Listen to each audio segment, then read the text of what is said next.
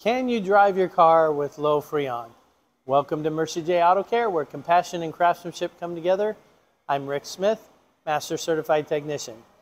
Now, when a vehicle comes into our shop, we always do a courtesy inspection on it. And part of that inspection is an AC quick check. And all we really do is we basically feel the larger line that's coming from the inside of the car. That line should be ice cold. If it's only cool but not cold, then we know it's a little bit low on refrigerant.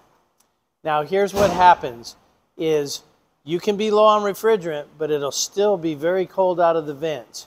But the refrigerant carries oil in it, and it also helps cool the compressor.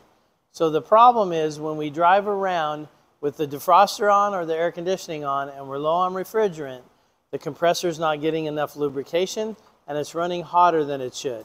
So we end up shortening the life of the compressor. That's why it's always good, if it's a little bit low, to get it serviced and charged back up to the proper level.